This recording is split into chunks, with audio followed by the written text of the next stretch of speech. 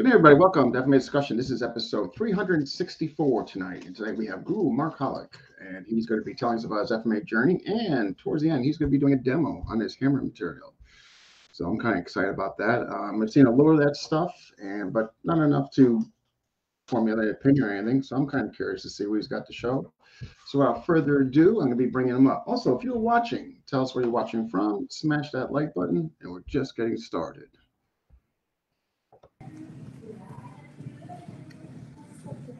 Hey, sir, how you doing? Good. How are you? Good. I appreciate you coming on. I know Thanks you're for busy having with me. your school schedule. No, thanks for having me. Yeah. Oh, my pleasure. So I know we only have you for a set borrowed amount of time.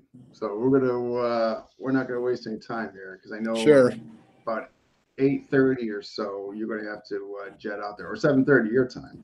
Yeah, I got classed. That's okay. No. We'll make it work. So so just quick MMA martial arts background pre-FMA. Before I studied FMA, I did Taekwondo from 1982 to 1987. And that was my first start in martial arts. And I was 18 then, 19. And so I did that, got my black belt. And then I got married and we moved. And where I moved to, there was no Taekwondo schools. And there happened to be this little Jeet Kune Do Kali school at the corner, which I never even heard of. And I went in there.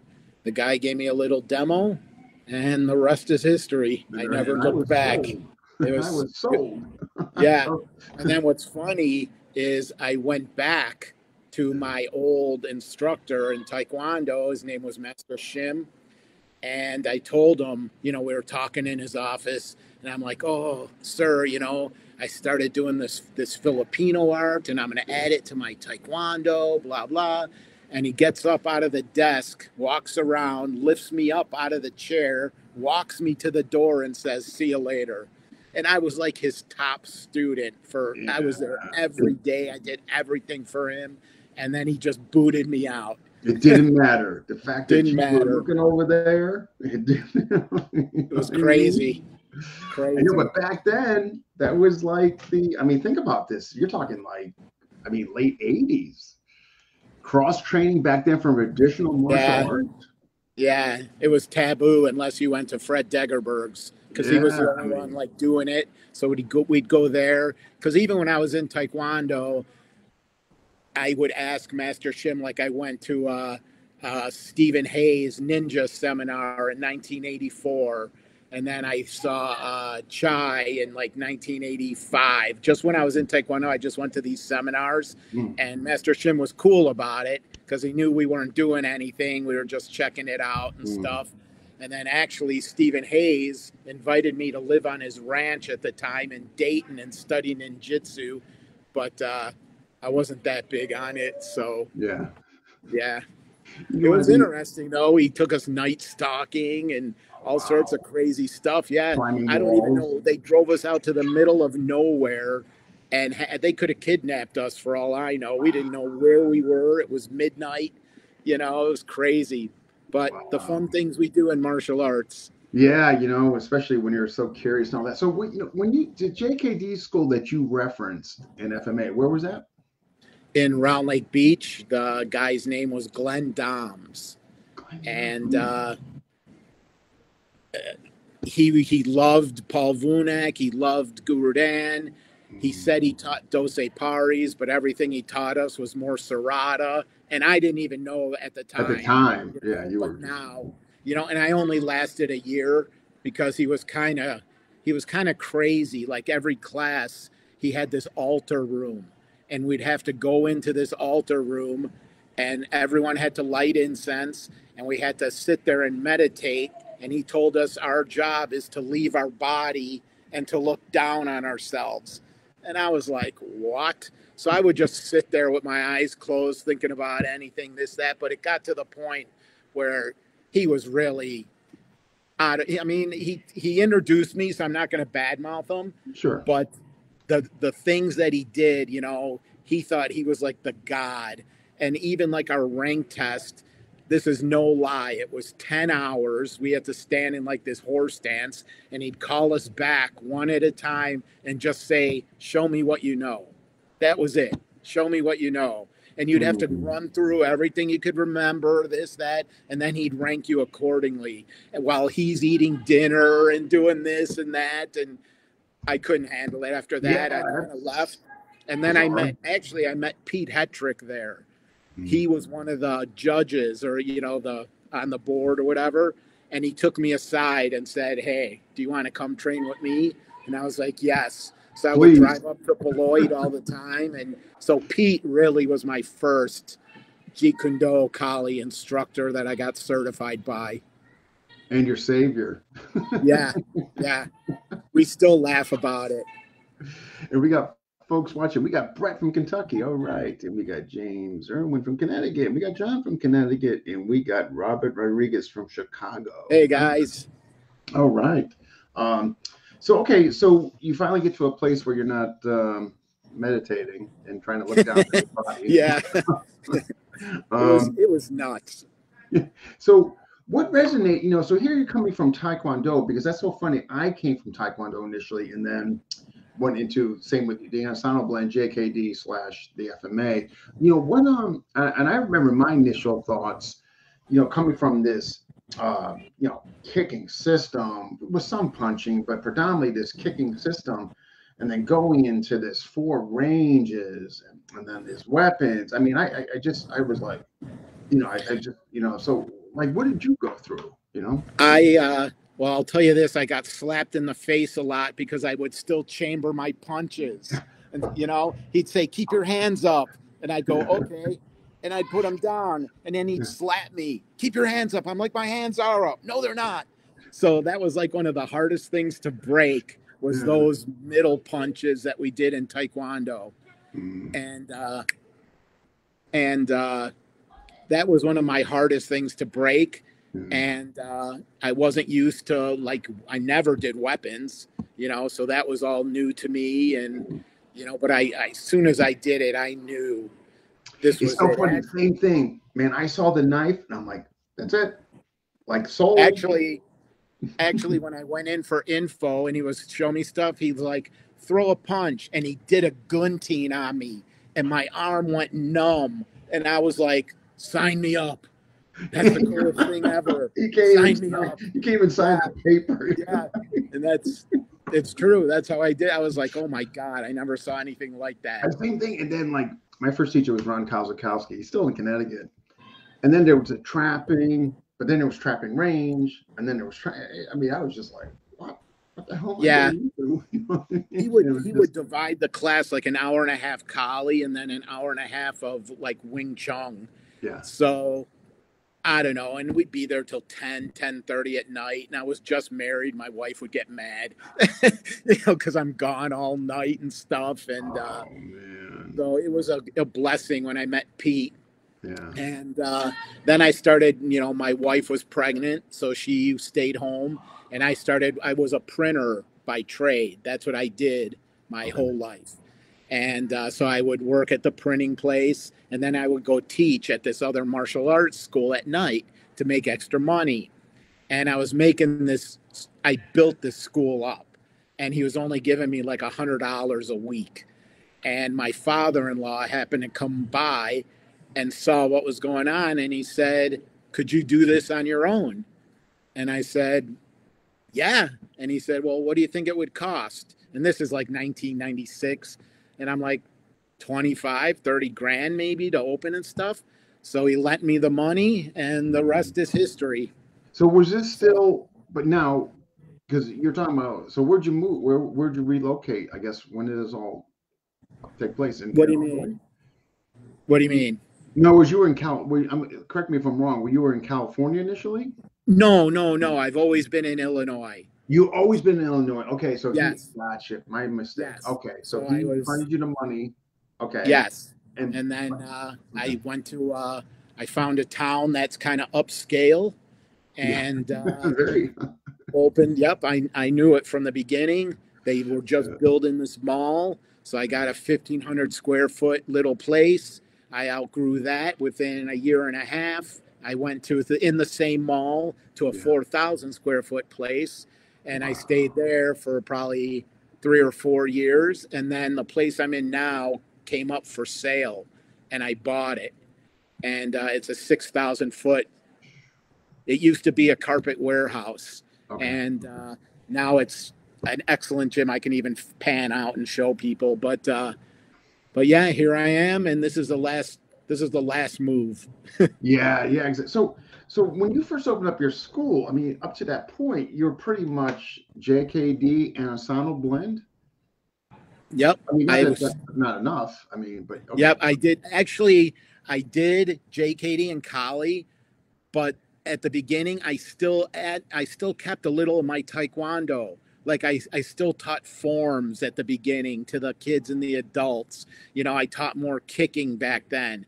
And as I met up with Ron Balicki and Guro and stuff, I started evolving and getting rid of stuff and changing stuff. And, you know, I really owe Ron Balicki the most credit because he took me from here to here. And, you know, without his toolage, I wouldn't be the martial artist I am today. So I really give Ron Balicki a lot of credit. He's my good friend. And that's so interesting that you kept, because when I came from my Taekwondo, I was sick of my job, so I was going to open a school, and so I did MMA and FMA for kids. And everybody's telling me you're committing financial suicide, and I'm like, I guess I am.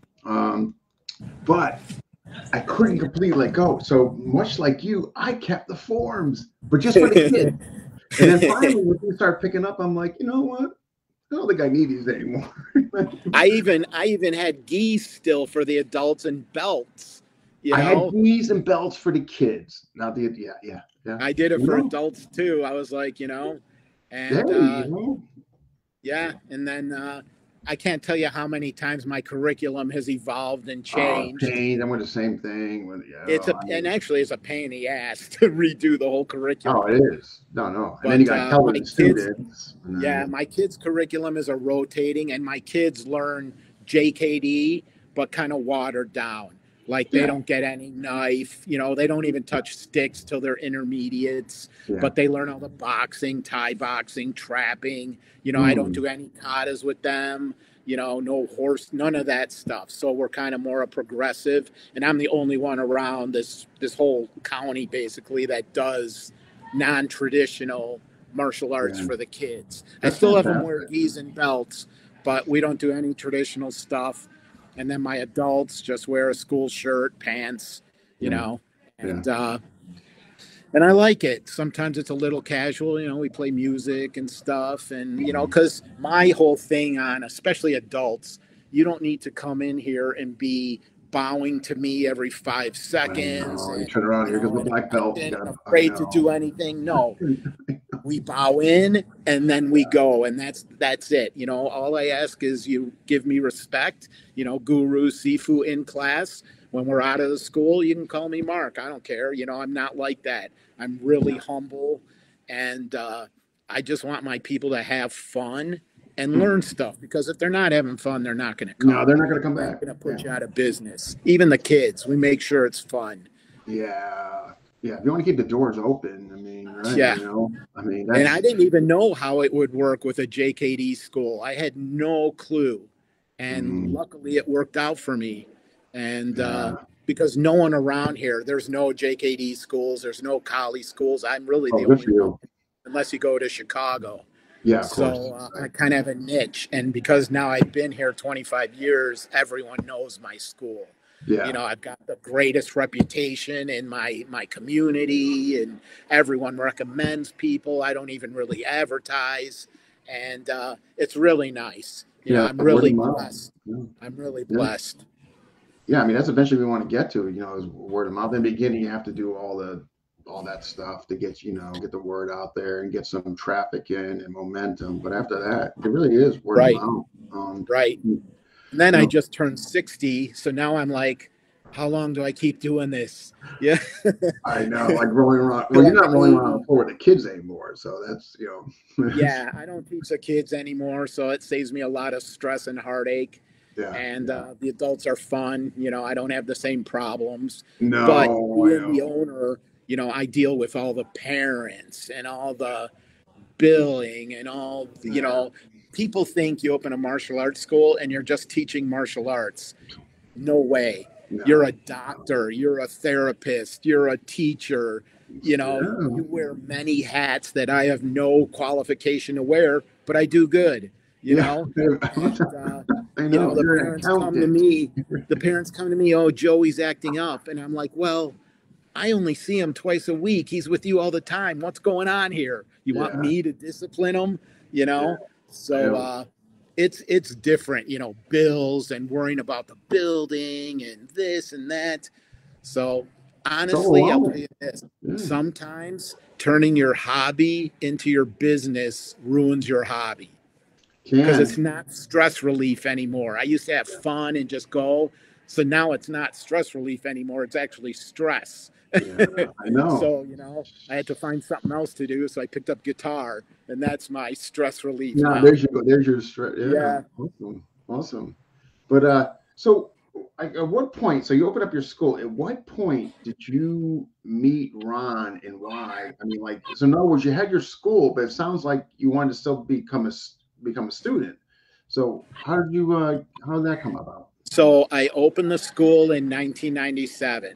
Mm. I got a flyer from Degerberg that month that I opened, saying that he had Diana Inasano coming and Ron Balicki.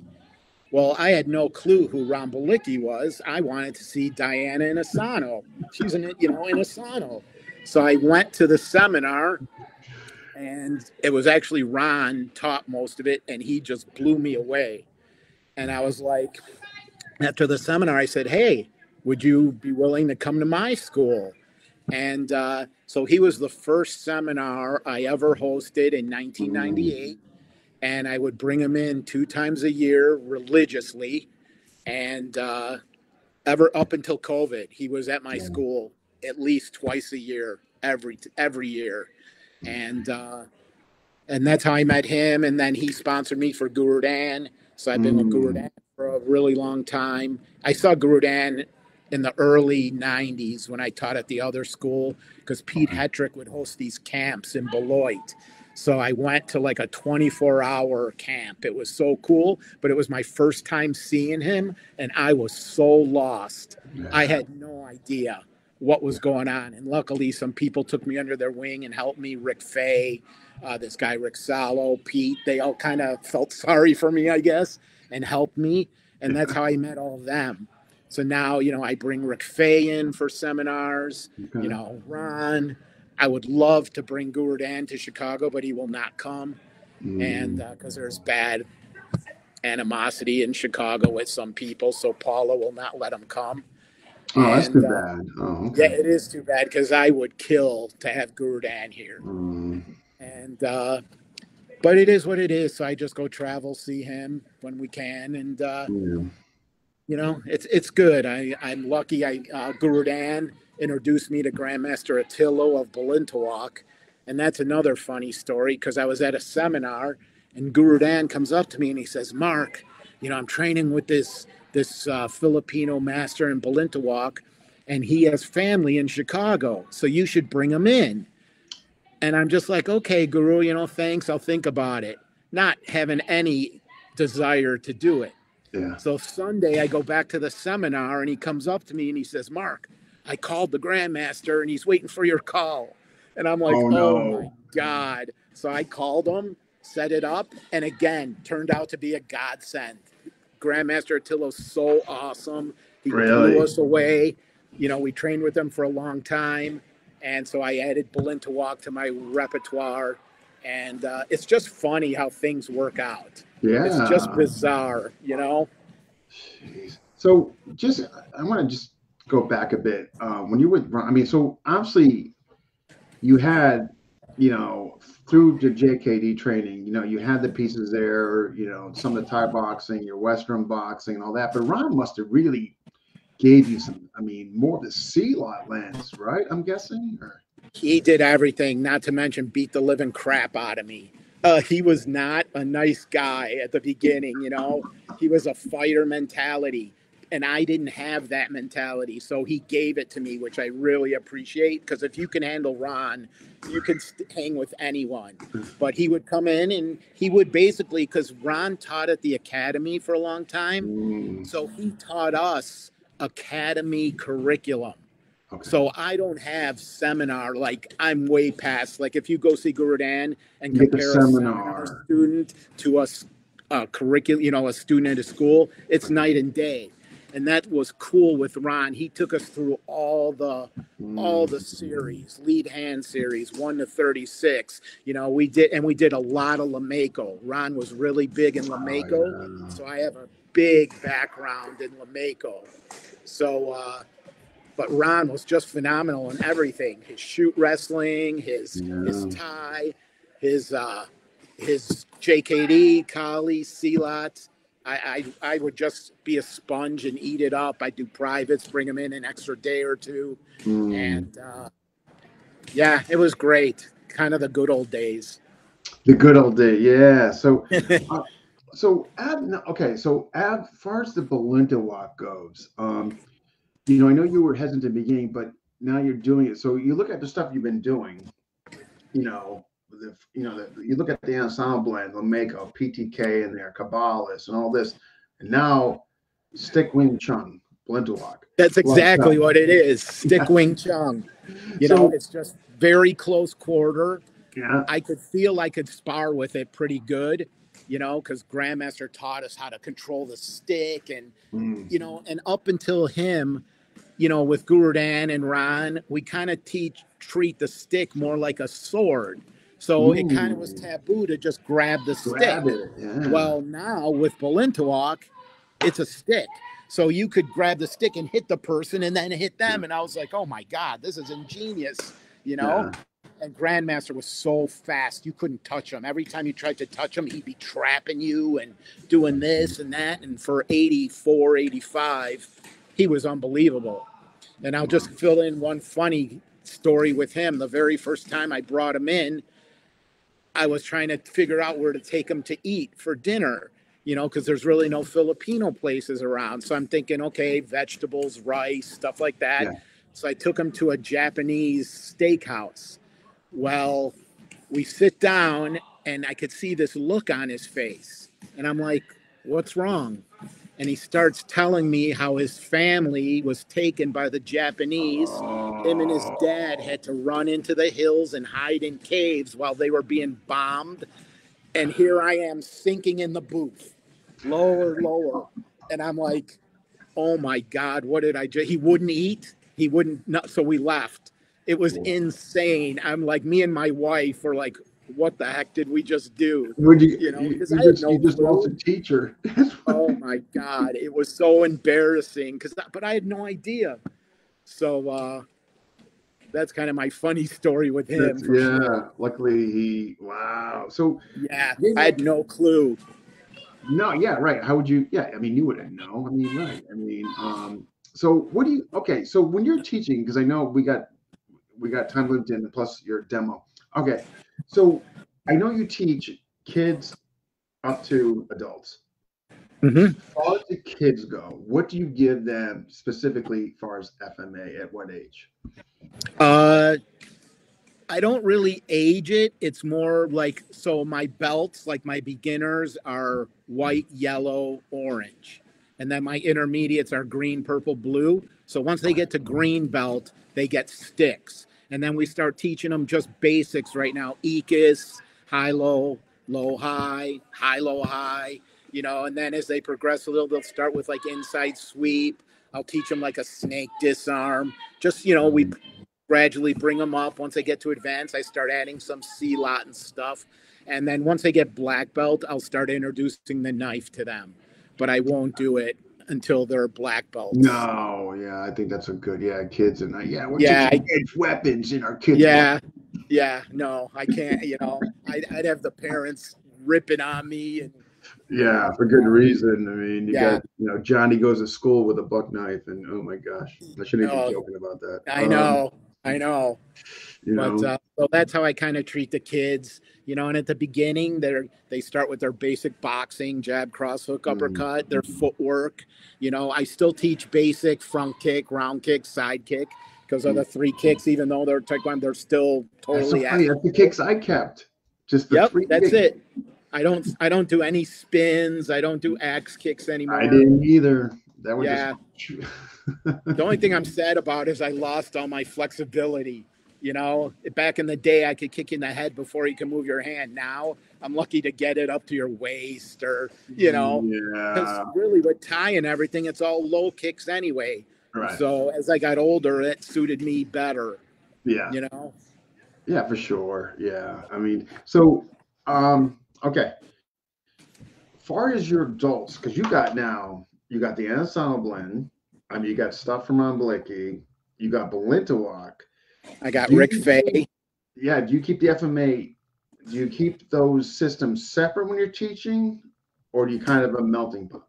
I melt them together. Okay. So I'll go through I take Ron's curriculum and Rick Fay's curriculum, and I kind of take the things that I like and think my students should learn as they go. Because Hmm. to me, Ron Balicki's more the fighter mentality. Guru Rick Fay is more the artist, and I really like that. He's really into all, the technical stuff, and just his Hmm. Panatukan is second to none. Rick Fay is just awesome in that. So a lot of my Panatukan I learned from him and Ron. But Rick, like I said, is more into the artsy stuff. Gunteen, come over, eyes, this, that, where Ron is just Gunteen, punch the bicep, blah, blah, So yeah. Awesome. So, far So as your adult students, ones who are like, not, I guess, the ones who I guess are more in the serious, that they have a serious desire to really get this material, maybe get ranked, and mhm. like, what do you try and instill in them as far as their journey, their FMA journey goes? uh I start with the basics and instill that with them. Each one of my levels, I kind of call it like phase one, phase 1.1, phase 1.2, then it goes to phase two, then three. So that's how they climb. So each phase has certain amount of hours they have to put in before they're eligible to test. And I keep track of every time they're in class, they get a check. So that goes towards their training manual. And then once they hit a specific amount of hours, they can go longer if they want, or they can try to, test and move up. And that's kind of how I do it. You know, Okay. I don't I What's your don't really have like one Saturday where everyone comes together and test. I right? more test individuals. Like, I have a couple yellow belts. They're ready to go, so I'll just do them. You know what I'm Mm, saying? And then yeah. I'll move on to, someone else the next day or whatever. But Okay. so far, I mean, all my students are happy. They like what they're learning. Oh, Uh, good. Yeah. yeah, I mean, That's I've got a awesome. Look. really good group of guys, and I have a great group of instructors, because without great instructors, your school Mm, will not be great. There's not yeah. one person here who is not top, and I love That's it. awesome. I Yeah. can take a day off and not worry that the Where school's you're going to right. fall apart. Yeah. Jeez. So, what's your ranking structure for the adults then? Uh, they don't go by, well, like I said, they go by phases. So, So phase they're is either what, like phase assistant one. instructor or? Yep. And yeah, I don't really give them instructors until they're like phase three. But but they're in, beginners, intermediates, Okay. advanced, and they keep, and everything progresses. So level one, it starts here. Level two gets harder, harder, Okay. harder, harder, and it gets really hard towards Okay. your level threes, because I want them to be good. B, if they go to another school and say they trained in this art, I want Yeah. them to know what they're talking about and have that other person go, wow, you're pretty good. You know what Yeah. I'm saying? So I pride myself on trying to make my students great. Yeah. So, and even like I have this online Pentateuch course I do, it's 10 levels. And, I'm kind of weird with Zoom. I'd rather see people, But I tell the people who I can't see, because I got guys like in Switzerland and here and there who test on Zoom, but I'm like doubly hard on them. Yeah. I nitpick everything and make them fix it because they're not seeing me, and I don't want someone to accuse them of just buying it or me selling it. No, I got you. You know what I'm saying? So if you ever do Zoom with me, I'm a nitpicker, even the littlest thing, you know, because again, you know, I ask to try to see them once a year, but obviously Switzerland, you know, they can't come here. Yeah. But that's how I kind of do that. And then I designed a hammer defense program one day, and that really kind of took off. And it's just an eccentric type art. You know, I look at it as, you know, not every household has martial art weapons or guns, but every house has a hammer. That's and if you know how to comedy swing hammer. Yeah. You know, I even keep a hammer in my car. You know, I mean, it's a great tool that no one ever thinks about. Yeah. And you know, people think you got a hammer in your car. They're not, you know, they're not thinking. I think I've questioned. Yeah, what's a cop going to say? I was just looking at my. You got a hammer, right? You know. Okay, here's a question: have you had the privilege of meeting and hanging out with Mike Pearson?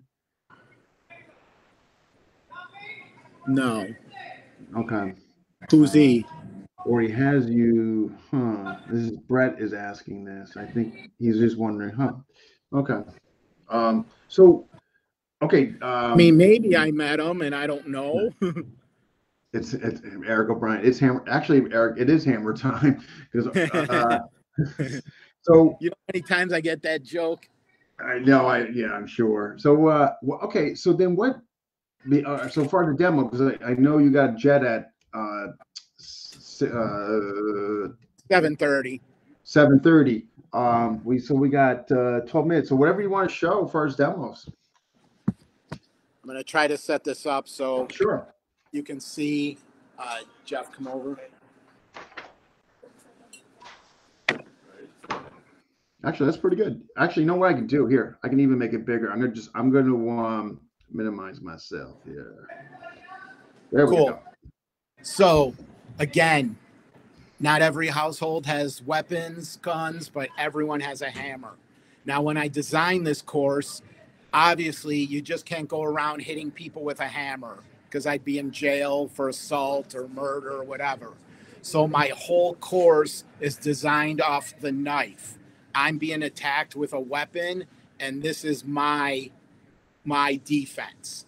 So how we start, so like the very first one, if he would just thrust low, the first thing I do is hit his arm.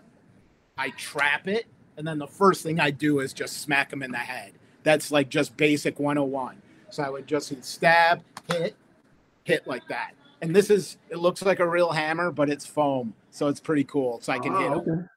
So that's one of the first things. So I'll just hit, take it.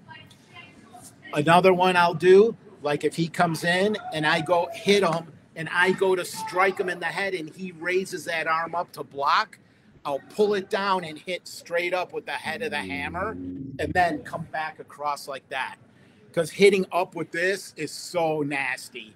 You don't think about it, but it's bad news. And it'll break jaws and stuff like that. So again, that one goes here. As he blocks, I pull, hit, and then finish off like that. We have ones where he'll come in and I'll backhand and then he'll punch. So I'll go in with the guillotine like that. I'll come over, hit again up with the head of the hammer, throw it away, and finish like that. So I kind of make it kind of a Pentateuchan type with the hammer. You know, I like using the claw. So if I don't know if you can see, come back this way a little. But as I hit like this, and then I'll just take the claw right to the groin and just hit like that. Boom, and then rip it out, hit. So there's a lot of fun things. Sparring with the hammer. We've done tests with it with a real hammer, and the problem with sparring is the hammer's heavy, so it's hard to pull back because you got all right. So what we've come up with is when you spar, you hold it like this, and I hammer down. So now when he's coming at me with the knife, whatever he's doing, just throw some things. I can hit it, thrust. Even if he fakes me, I can recover and come right back in. So this, when it comes to sparring, is what I recommend. I've done some things with reverse grip of the hammer. I don't like it that much, but if I happen to pick it up, I could still use it and hit up, down. So I've just tried to come up with a whole bunch of different scenarios. And again, everything's based off the knife. And in one of my DVDs, it's off gun as well, because those are the only things I could really think of that justify you bashing someone with a hammer. Yeah. So, That's you know, I'll kind of do that. He'll come in, you know, even like how maybe I missed and I come around, and as I strip it, I hit him right in the head at the same time. So, and then maybe, you know, if he survives that and punches, again, I can come back around, hit here, hit, and finish him off and kind of be on my way. So yeah, so it's just, you know, we'll even hit focus mitts. So I get, you know, my students used to hitting with a hammer, and we'll just do X's on the focus mitts. We can go high and low on the focus mitts, high and low this way, low and high. So I'll kind of add some collie drills, high, low, high, you know, just to move the hammer around a little bit and get used to it. Obviously, I don't twirl or nothing like that, but, you know, I just want people to get good at hitting, and practicing. We'll do those. We'll put those Lameko arm guards on. The Lameko guards, yeah. Yeah, and he'll just stab randomly, and I'll just pop it. Pop, pop, pop. So you start learning your awareness, because the target isn't that big. So you want to be practicing to make sure, you know, that you can hit the arm and the wrist and not miss. Because if you miss, you might get the knife, and you know what I'm saying? So I kind of put a lot of emphasis on practicing, hitting things, and then a lot of partner drills.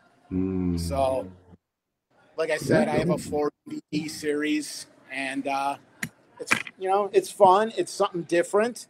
I like to try to find niches that other people don't have. You know, everyone has this, everyone has that, but I've not seen really a hammer program. Actually, the first person I saw use a hammer was Guro Mall from a Mall Morney, the Sealock guy. I saw him demo. Yeah. And I saw him once do something with it, and I wrote him and I said, hey, do you mind if I play around with it and do something? Because I didn't want to like steal from him.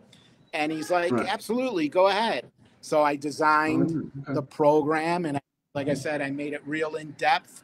My Pentateuchen program is really in depth, everything from, and it's Pentateuchen and Sealot, because I feel Pentateuchen and Sealot marry so nice together that they, you know, they're like brother, sister. So I will teach, because traditional Sealot, I'm not the biggest fan of stepping with the right, punching with the right, and then doing all this. You don't get that on the street. You're going to get more of the jab and crosses. So I want to be able, it's almost like what Guru Burton Richardson did with his like Sealot for the street. Oh, I love it. I'm under him with that. Like the same way. So I'll do Pentateuchen entries, and then I'll finish with sweeps, kenjits, pooters, you know, neck pull downs. You know, we do things out of Hubud. I go through all the different series Ron taught, you know, the series Rick Fay taught, because actually they both sat down with me when I was doing this and kind of helped me do the design for the curriculum and stuff like that.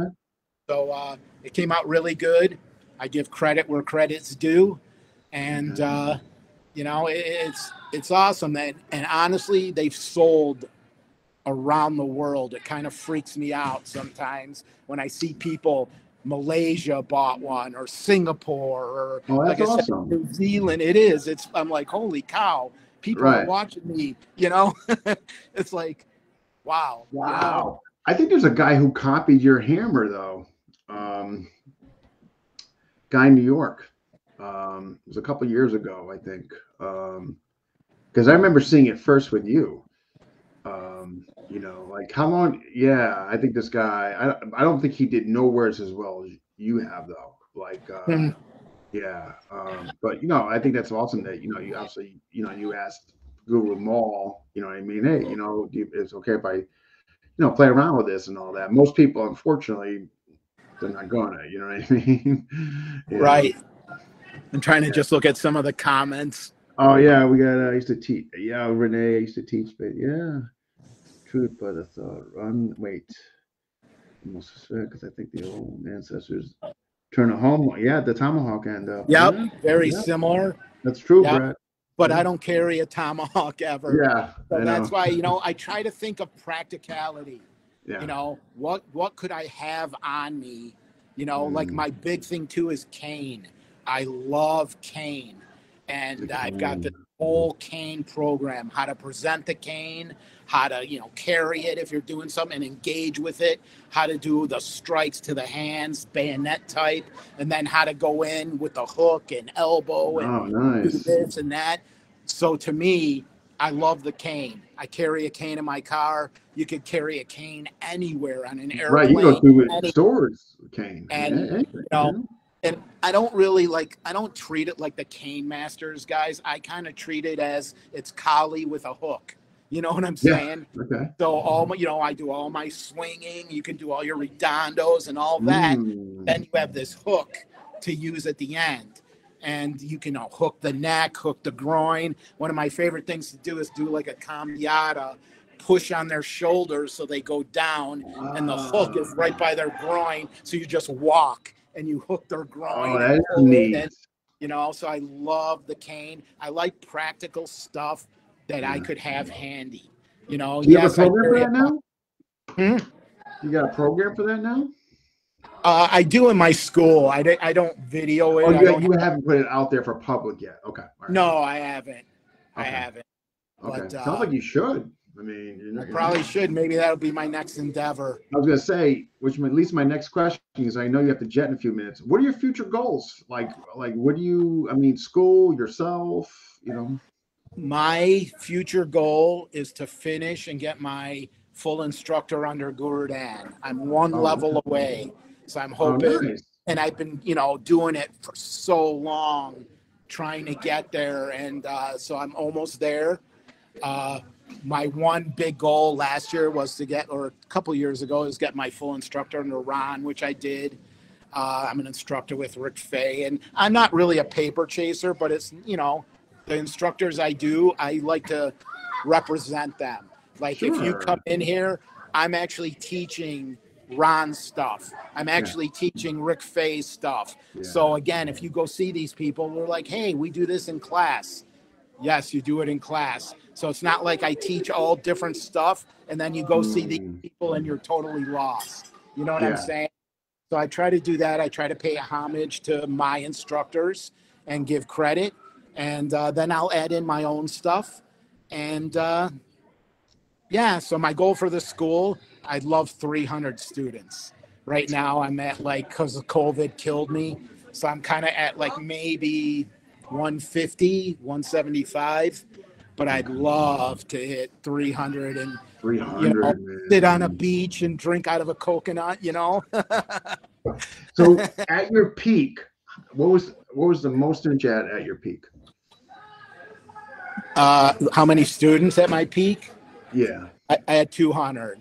That's still 200. That's a lot. It was I mean, crazy. It was going so good. And then yeah. COVID just put me right Yeah, down. I know, but I So know, but bad. it sounds like you're building back up. Like I remember back in the heyday, like the most I had, I think, was 120, but 200. That's awesome. It is awesome, Yeah. and I have the space for it. So that's cool. Oh, And then 6,000. Yeah. I host seminars. We're doing a big Filipino seminar coming up in April with Tuhan Jesse. I got Billy Brown coming in, Guru Billy, and then I got these two other guys. Their names kind of I think I saw that. big. Yeah. Yeah, Okay. yeah. Yeah. So, and then we're going to try to do that a couple times a year and round out instructors. So I want to try to grab other people Yeah. and come in and, kind of make a community out of it and, showcase other people who my guys or anyone around here wouldn't necessarily get to see. But Yeah. Matter of fact, we're Jesse, doing Cool. It's kind of what I'm doing with FMA discussion, taking on the road. I'm going to certain states, and just whoever's in that state, bring them to get like that. And Yeah. you know, that's hey, I know you got to go. When April comes around, if you want, when is it on April? What date? 20, 21, 22. Okay. If you want, like a couple weeks beforehand, if you want to bring attention to it, I could bring you and Jesse on or whatever, and That'd be great. You guys could talk it up. Yeah, and if you're ever in Chicago, I'd love for you to come over here and, you know, teach a little or something. You know, I get a hammer. Yeah, I'll give you a hammer. I'm gonna wear my Sex Pistols shirt with a hammer. Heck yeah, I'm an old school punker. I know. I from like 78, 79 in high school, I was a punk rocker and no one was. You know, I love punk still. On my guitar, I play a lot of Sex Pistols and Dead Kennedys and Social Distortion. So I love that stuff. So we have that in common. Oh yeah. Yeah. Play some Misfits for me. Yep. Yeah, I got the sticker on my computer, the Misfits. Yeah. Oh, awesome. So touch base. Don't hesitate to touch base with me, like in March, whatever, to bring you guys on to promote your seminar. Okay. Yeah. Sounds Seriously, great. Don't hesitate. I'll be more than happy to get you guys on. Yeah. Okay, I appreciate that. Oh yeah. And I really appreciate you having me on. I'm sorry if it's a little loud. The kids are leaving now. Oh, no worries. No worries. Good atmosphere. Yeah. But I know you got to run. So, but hey, I appreciate you and stay in touch. All right. Thank you so much, sir. Okay. We'll be in touch. Thank you. Bye. Take care. That was a short but sweet one, but a good guy seems like. 6,000 square feet. He's got quite the place there. So hopefully he'll come back on when it gets closer to his seminar, and we'll get him back on. Renee. Yeah, he could do it. Beat the crap out of you. Yeah, talk about that, man. Look at the size of this place. Wow. Yeah. So who is next? Sunday night, covering Chad Bailey's camp in not Miami. That's where he lives. Oh boy, where is it? It's towards the Gulf side. I forget the name of the area, but at any rate, in Florida. So I'm bringing him on, Brom Frank, and we're going to just give some exposure to his camp coming in, which is the first weekend in February. Arcadia. That's it. Arcadia, Florida. Yeah. And hold on. If you are in or by Connecticut, Massachusetts, Rhode Island, and you want to come play with these guys, I urge you to check this out. We're hosting Connecticut's first time hosting Beat the Crap Out of Cancer. And big thanks to Renee, who was watching. I still think he's allowing this to happen. So, it's all right there. February 11th, second Saturday in February. And basically, big thanks to Chris Smith. We're going to use this place. And basically, all the money is going to go to this gentleman who, Micah McQueen, unfortunately, cancer. So we're going to give all we can to him, and hopefully it helps. But yeah, it's good. It's a great time. I went to one in New York. It was my first one. I just was hooked. I just wanted to get one going in Connecticut, and it was tons of fun. Good guys. There were no egos. Just wonderful atmosphere. Yeah. So if you're in the tri-state area and you want to check that out, let me know. All right, folks. Thank you, those who tuned in and watched, and we'll see you. Hopefully, see some of you Sunday night. All right.